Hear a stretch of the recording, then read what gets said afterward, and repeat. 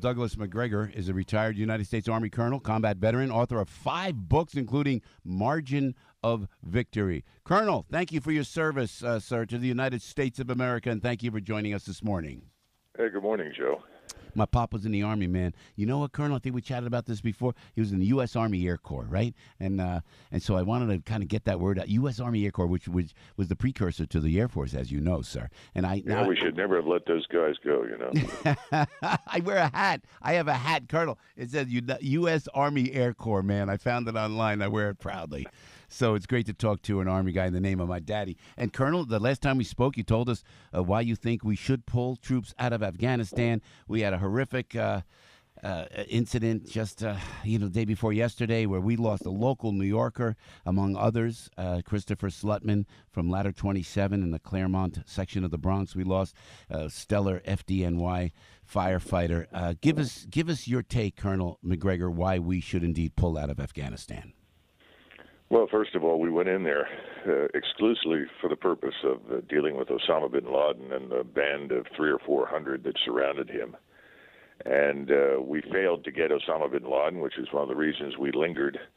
But then we turned this into a much larger exercise in trying to create a nation state out of a region that has never been a nation state. It still isn't. And we've made a number of mistakes internally. We've actually aided and abetted the corruption, because a place like that, a society that backward, cannot absorb billions of dollars in aid. So it's turned into a bonanza for contractors, a catastrophe for our soldiers, and a huge waste of money for us at this point.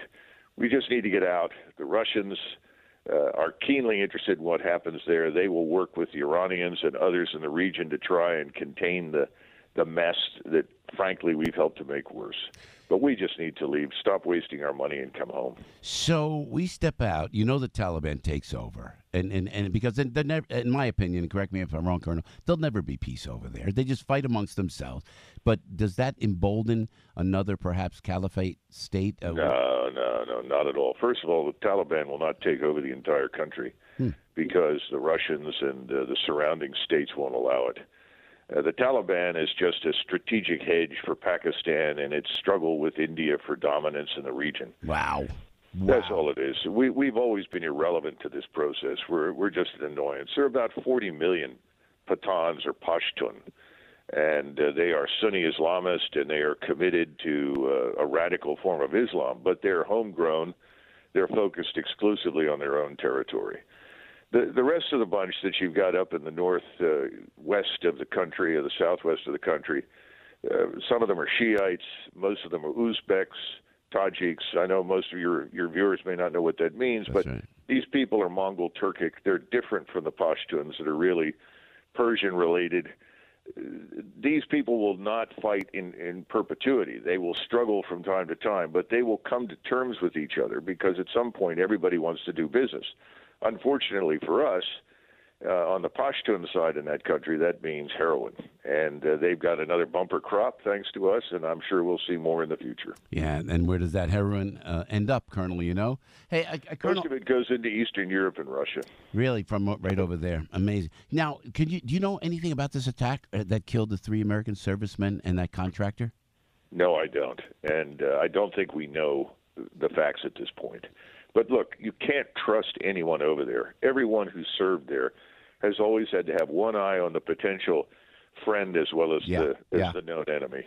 And again, you cannot endear yourselves to Muslims this way. You're a foreigner. You will always be an outsider. You will always be, an infidel. So again, we just need to pull out and cut off this hemorrhaging of funds into this money pit. We need the money here. We can't afford this nonsense, and the soldiers aren't going to change anything. Anybody who served there, soldiers, airmen, Navy, Marines, doesn't matter. They'll all tell you the same thing. It's like sticking your fist into a bucket of water. Wow. As soon as you pull your fist out, the water goes back. Well, how about, I think I'm a bit of a hawk, Colonel. You put your life on the line for us, and we always appreciate that and respect that so much.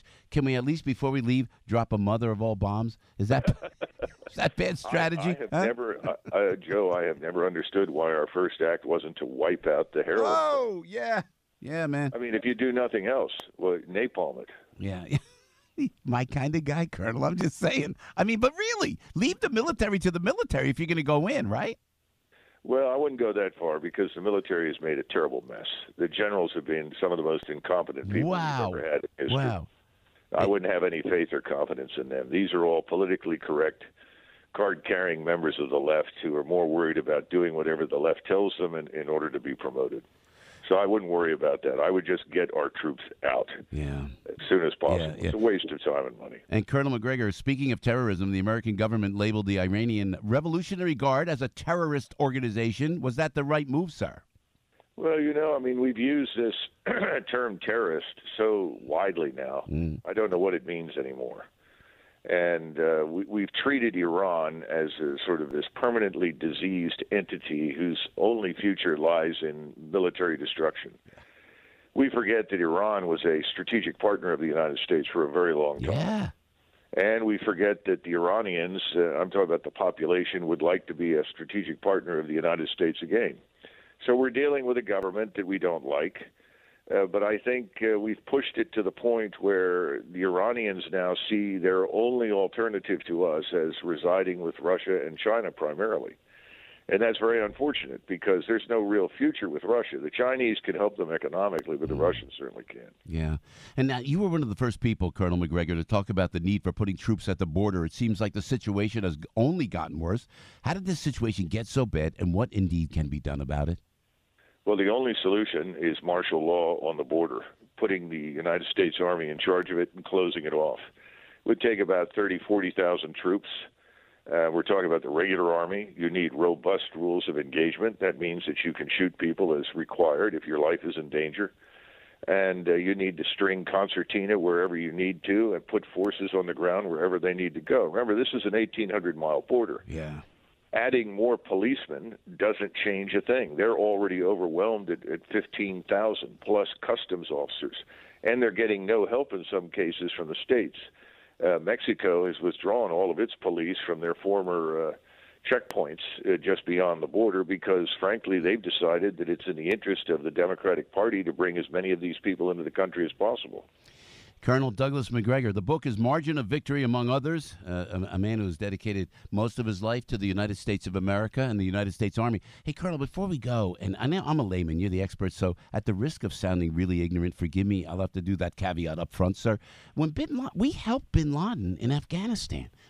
Of course. We built this guy up. What in his sick mind, and may he, God forgive me, rotten hell, but what is his sick mind? How did he turn it around against us? How did that happen? We get this guy everything he needs, arms and everything. Oh, America's the enemy. How does that happen in this world today, Colonel? Well, remember, in the Clinton administration, the attitude was that we needed to intervene in the Balkans on behalf of Muslims, that this would essentially cultivate friendship and understanding in the Muslim world for the United States.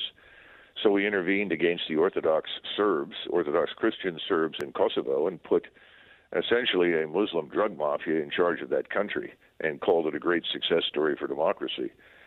These people have never been our friends. They are never going to be our friends. They are incurably hostile. I'm talking about the Sunni Islamists. Impossible. Won't happen. But we have deluded ourselves into believing that somehow or another we could play the game that they often do, which is your enemy is my enemy. It doesn't work that way. They are at war with the whole world until it adopts Islam. So you can just write off anyone who is part of any Sunni Islamist organization. This was the problem with John McCain and his friends on the Hill that wanted to support these so-called rebels in Syria against Mr. Assad. Next to Assad, these people were titanic war criminals. Assad looked like a saint compared to the people that were trying to overthrow him, and nobody bothers to point that out. So we need to end this nonsense of considering any of these Sunni Arab or Turkish or Iranian or anything else, any Sunni Islamist as a potential ally or friend. They are all hostile. We should keep them out of the country, and we should stay out of their countries.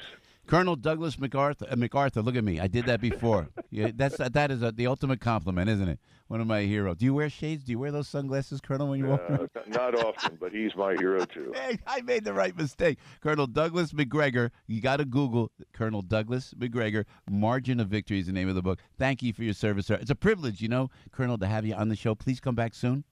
God bless you. God bless you, too, sir.